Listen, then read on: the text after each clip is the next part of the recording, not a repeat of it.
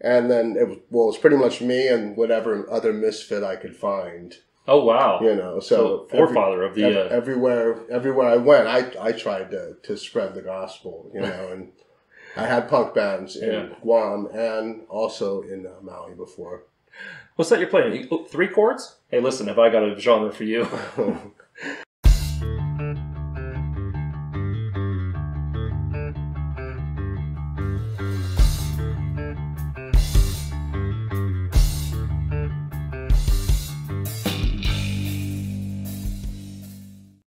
This video is brought to you by Try the World. We'll hear more about them later, but for now, let's get on to today's video. Welcome to Room 6, the channel dedicated to the local and not so local music scene and the people that make it, including me and my guest. And my guest today is the frontman for a band that was founded in 1999 on the island of Maui, and we met actually at Chiba Hut during 420. They have a celebration there every year to celebrate all things cannabis, which I did a separate review of that show, which you can find. Just look through all my, look through the videos. You'll find it. The band plays a blend of ukulele, surf, soul, rock, punk, ska, and reggae. And they like to call themselves Ook and Roll Band. Yes, sir. And with a message, basically, stay island. Please welcome to the channel Tom from the EAZY. Say hi. Aloha. Aloha. So, first of all, welcome. It's only water, but cheers. It's not an empty toast if you're friends. So, first of all, thank you very much. Mahalo. I wanted to ask, how did the sound develop? Because you started out mostly playing a lot of punk shows, right? On the islands? We mixed it up. Yeah, we play with a blend because we're a blended mixed sound. Mm-hmm. So, originally, I mean, I'm an older cat, and I was a punk rocker in the '80s. Right. Coming up, I went to high school in San Jose, and I was a punk rocker, and then relocated to Guam. I'm actually from Guam originally. Oh, okay. So, but I'm from Guam, but then I moved to Maui, Hawaii in the early '90s. How old were you when you went to Maui? Or 18. Okay, so you decided to go. You weren't moved. Well, my family moved back because on my mom's side, I'm Pacific Islander. So, okay. So the family, after we finished school, we relocated to Guam. Gotcha. Born in Guam. Born in Guam. But you're Hawaiian. Went to school in San Jose, mm-hmm. and then eventually ended up on Maui in the early '90s. So, was there any sort of like citizenship thing? No, it's an American territory. Well, I know that. I know that. I remember hearing that Guam sometimes had their own like documentation, saying like, no, I'm Guam American. What's the word? Guamolian. No, I'm just kidding. Yeah, right. It depends. There's Guamanian is a word that they do use, but I'm specifically the native people. I'm Chamorro, is what the native on my mom's side. My mom's. Today I learned. So you spoke about being in the punk scene a lot and just in San Jose as well. How would you compare? My question says Maui because I didn't know about the Guam thing, but how would you compare the punk scene on the islands versus the punk scene in Vegas? Well, it was me. I went back, like I said, when I was 18, mm-hmm. and I fresh from the streets of Northern California, where there was a lot of punk, and punk was forming. And then it was pretty much me and whatever other misfit I could find. Oh wow! So forefather of the everywhere I went, I tried to spread the gospel. And I had punk bands in Guam and also in Maui before. What's that you're playing? 3 chords? Hey, listen, have I got a genre for you? You're familiar with the whole Ninth Island thing, right? Yes, sir. Yes, For those of you that don't know, Vegas is considered the Ninth Island because there's mm-hmm. more native-born Hawaiians in Vegas than there are in Hawaii. It's actually all the American islands: American Samoa, Guam, and Hawaii. I didn't realize it was all factored in. We found that out and we thought it was funny because it was just like, huh. And we've been to Maui on vacation, but it's not the same as when you live there. But I still miss like Lahaina and Honokauai and just being able to, like, where do you want to snorkel today? Not, can we snorkel? And it's an incredible place. And, It is. And yeah, although I'm from a lot of places, I like to say that that's really where I was born. Right. Well, before we go much further, I wanted to draw attention to this shirt I'm wearing. It's Revenge of Room 6. I just recently had my second ever Room 6 Rocks song showcase at Hennessy's Tavern on Fremont Street Experience, where I highlight 5 acts that have been on the channel performing up in Room 6 or just being on the channel for an interview. And I say, hey, you want to do a show? And they get to play an actual live set for people that wouldn't normally hear their music, because I've had it all here. The reason I'm bringing that is this is available on my merch store, room6.shop, but also you can catch my review of it coming up here soon. I'll be posting a review of that. And also the live stream is available on the channel right now. If you want to be on the channel, whether reviewed, interviewed, or both, and someday be part of one of those showcases, hit me up using my email address down in the description, or click the Room 6 social media link. That's where you'll find all sorts of ways to support the channel as well. And what the heck, go ahead and subscribe, like, and share while you're down there. It all helps me to make better videos and to help the scene. So, thanks. Back to you. Yes. Gotta do this stuff, YouTuber. Can we talk about On the Edge of Dark and Light? Yeah. What exactly is that? Well, that's just well, like I said, I'm an older cat. I've lived a little bit. Yeah. I've lived a little bit. Yeah, right. That's and I like to reflect that in the writing. A lot coming out of Hawaii, of course, playing ukulele. Mm-hmm. People over the rainbow, right? It's that kind of thing. Very happy. Yes. And in my own thing, building the EAZY in Maui.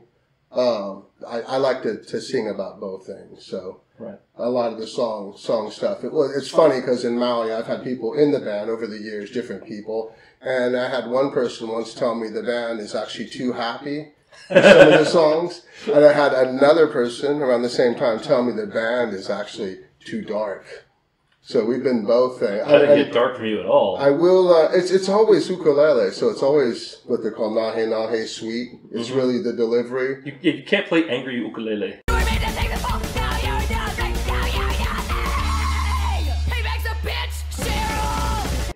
I can play tritones on it. Well, okay, granted, but without like a distortion pedal or something, it's gonna sound sweet. It's always gonna be nahe nahe for sure. Right. No, but it's.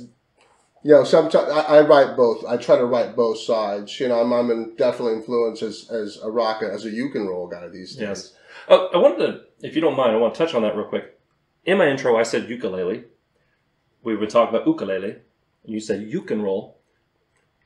Is it one of those things that's kind of like aloha, where it can go like either way? The language things, and I'm not a native speaker of Hawaiian, and So the language of Hawaii, it's ukulele correctly, that. But I always point that out myself. I'm like, then how can we say uke?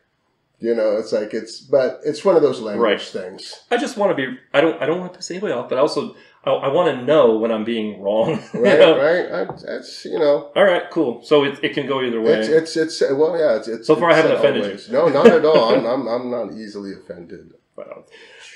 So I want to talk earliest musical influence. Because boy from Guam to San Jose, there was a lot of formational or foundational, influences as you grew up and moved around. But what was that first time you said, "I want to do that" when it came to making music?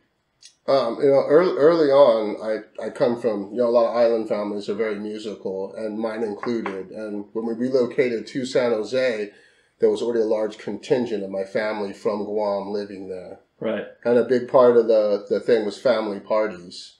So, for me, not so much saying I wanted to do that, but Don Ho, for an islander in America at the time. You just warmed my heart. Yeah, that would have been a major thing. That would have been someone available and you saw, and someone that was heroic. Mm-hmm. And he was was he the first, Hawaiian superstar? Superstar. Yeah. If you don't know, look up Don Ho, just H-O. He had a career, man. He was like the Elvis of Hawaii. He was, internationally famous. His music's still played there, right? Most of the tourist spots, but... My mom actually told me this story that I was as when my time was due, I was actually conceived to a Don Ho song. I know. Thanks, Mom. Yeah, I know. That's yeah. That's funny. Fortunately, my mom's 88, and somehow it hasn't slipped out. I haven't heard any of those kind of stories, fortunately. But I'm waiting. I got a 15-year-old. I'm waiting. Okay, you got some stuff. Yeah. Say, hey, see that chair. Anyway. Listen, before we go much further, I want to take a quick moment here to hear a message from Future Josh. If you've been watching any of my videos, you know this is a sponsor spot. If it interests you and you think, hey, that's something I want to look into, please consider using the link down in the description. I don't normally preface it this way, but I felt like, let's address the elephant in the room. So, take it away, Future Josh. And now, a word from our sponsors. Thanks, Josh from the past. As some of you know, I enjoy the occasional whiskey on this channel. Tasting and reviewing whiskeys makes me feel so gourmet. And that goes for trying out food from other countries, too. Sometimes I wish I could take a tasting trip around the world. Fortunately, there's Try the World. Try the World is the first gourmet tour around the world, but with no plane ticket needed. Just go to trytheworld.com and subscribe to receive a gourmet box from a different country like France, Japan, or Brazil every month.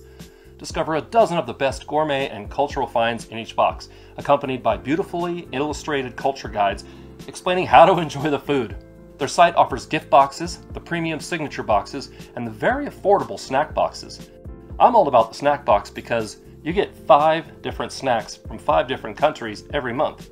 Normally, snack box subscriptions are $19 a box, but you do get a discount for an annual commitment. That's a price even musicians can afford. Just for watching this video, and for being part of Room 6, and for a limited time, you can use my affiliate link down in the description to get $10 off your snack box order by entering the coupon code SNACKBOX10 at checkout. Plus, you'll be helping out the channel. Thanks to Try the World for being a sponsor, and let's get back to today's show.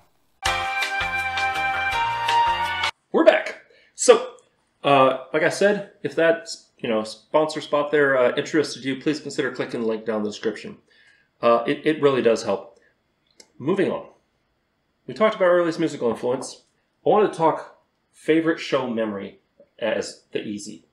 Like, what is that memory that just sticks out as either you checked off some rock star little checklist moments, or things went off the rails and bass player ended up in jail, or what happened? It's been on 1999 when we started. It's been a long time, and there's been a bunch of different versions of the EAZY. Yeah. But this band actually started in '99 with my son and myself, who is currently the drummer of this band. Oh, that's nice. Yeah. Wait, how old was he at the time? He was a child at 3 years old. Drumming. And, well, no, he was a child. Okay. I was going to say prodigy. When I decided to start writing these songs and doing this project, right. It was just this project here, the EAZY. Mm-hmm. And got a studio, we went in, and the first thing he cut, he said some Chamorro words in front of the thing. And that's how the whole project started. And then here, all these years later, he's the drummer in it. So, yeah, no choice, kid. Yes. So one of my favorite memories that I have is somewhere in the first 5 years of our career on Maui. Willie Nelson is a big resident of Maui. He's a famous resident. I didn't know that. Paia side, the little beach town on the North Shore there. I had no idea. He's a longtime resident there, and he was this little small surfer town on the Hana Highway. Yeah. And he had a club that he was best friends with the owner. He hung out there. He played occasional shows there. Is that the Mick Fleetwood one? No, this one's it was called Charlie's. It's no longer there. Oh, okay. But, so yeah, he had this club. He would play in there. He had a local band and everything. He had 2 kids who were becoming famous on their own as Promise of the Real, Lucas Nelson. But at the time, they were I'm not familiar. I'll have to look them up. Children. Right. Anyways, Willie Nelson does a Christmas show every year, and my band just happened to have a Christmas show around the same time. And Willie wanted the date that we had at the club. So we got the call that Willie wants you to play with him at this club. So Willie who? Willie Nelson, the man, right? Willie Nelson, the Willie Nelson, yeah. Right? And so yeah, we ended up going. My son, who at the time was actually 9, he'd been learning piano, and he learned all these Christmas songs, Christmas show. So his first show ever was opening for Willie Nelson. I'm not sure he really understood Put that on the how resume. cool that was. But yeah, he opened for us. We opened for Willie Nelson's kids, Lucas and Nelson, and then Willie came out and played. For me, it was so epic because I'm actually on my dad's side. I'm half Texan, so. Whoa! Wait a minute. Where did that come from? Because Texas was not mentioned anywhere.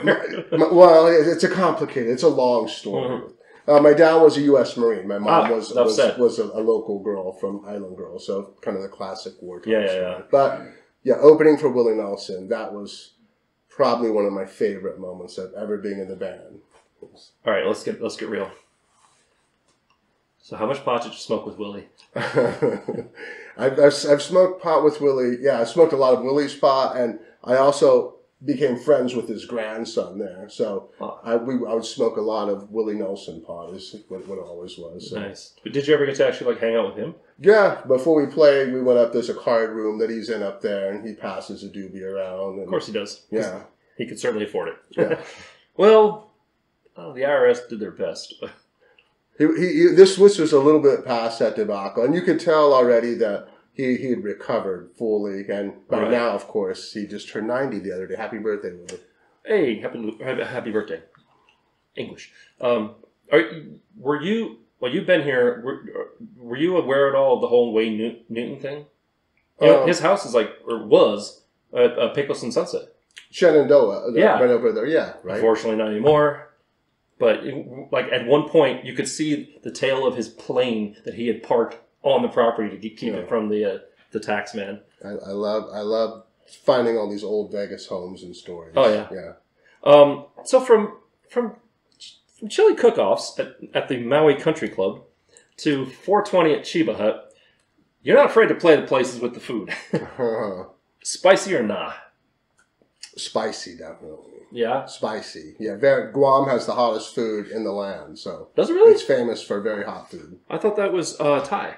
Thai, it's very similar to Thai food. But yeah, Guam is very known for hot food. Pika we call it. Pika. Pikachu. Yes. I can handle some spice, but no, except for that man over there off camera, my producer. My father-in-law, except for him, nobody else in the house can handle spice at all. I mean, Taco Bell mild sauce is too much. And so we like food, we like flavor, but we don't do the spice, we don't do the pica. And so every so often, I'll just torture myself and I'll get it somewhere else. If Dad gets to go, have dinner by himself and be like, what do I want that's going to wake me up? And I regret it. Yeah, right. Because it's a conditioning thing. Go for the Diablo sauce then next time, Diablo. Right? Oh, but see, I can't be in the bathroom all night. Even if you eat hot stuff a lot, it's the same effect on everyone. It's hot on me. It's torturous. I know. It's the endorphin thing, right? Yeah. I don't understand the whole, I'm punishing myself. Like I'm eating... once you get to the ghost pepper and all those crazy ones, millions and millions of Scovilles, how can you get flavor? Don't mess with those extracts. That's the lesson. Oh, no. Yeah. Stay away from extracts, right? No, yes. I used to watch a lot of hot ones, Sean, and I would hear people say that. Anyway, sorry, back to music. So, speaking of which, stick around. We're going to be seeing a music video, I believe. Sure. We're going to be seeing a music video from the EAZY, and after that, I'll see you in the outro. But, last question. You made it. You ready? Yes, sir. Cool. Let's pretend we're talking to little Hugh. Room Sixers, I ask this of all my prey. This is my go-to question to finish things out, usually. But it's been really enlightening. We're going to circle back to that first question about earliest musical influence. And we're going to talk to new musicians or talk to little you.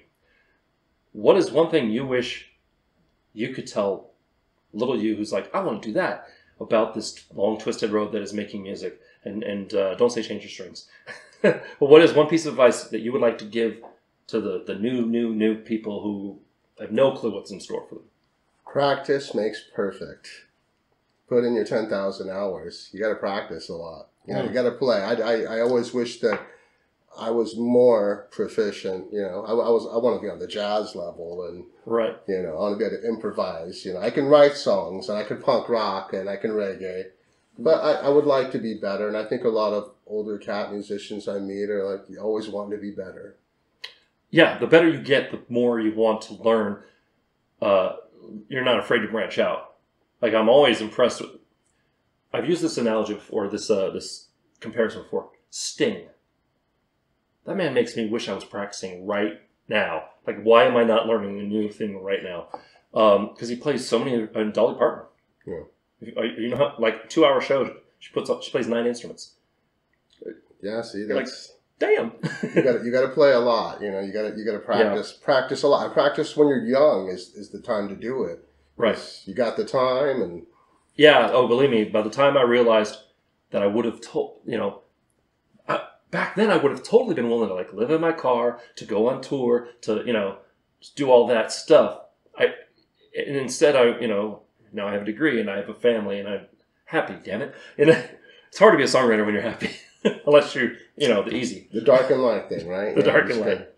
Right on. Well, hey, thank you very much for watching. Thank you for being on the channel.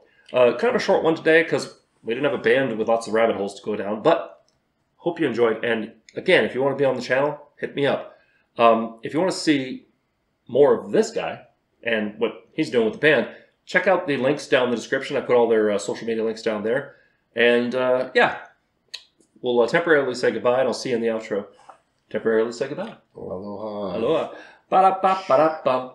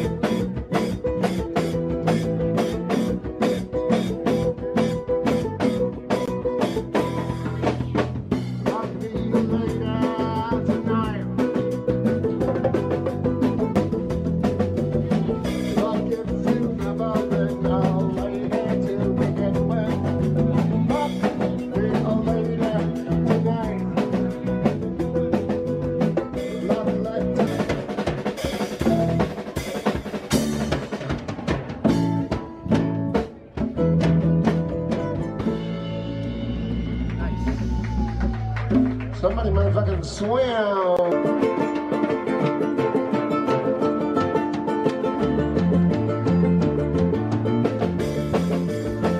Everybody say, talk about.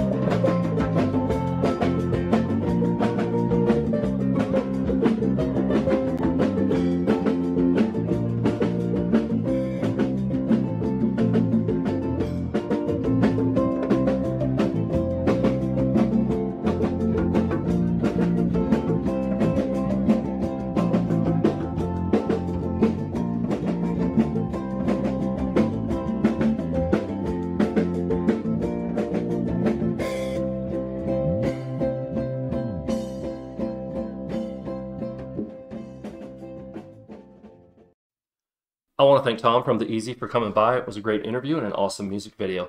Like I said, if you want to be on the channel, hit me up using the email address or the Room 6 social media link down in the description. And if you want to more videos if you want to see more videos like this, please click up here. If you'd like to subscribe, click up there, and don't forget to ring the bell so you get notified. You know the drill. And if you want to hear my own music, which is mostly light, not so much dark, click over there. Remember to be amazing, and we'll see you next time on Room 6. Mahalo.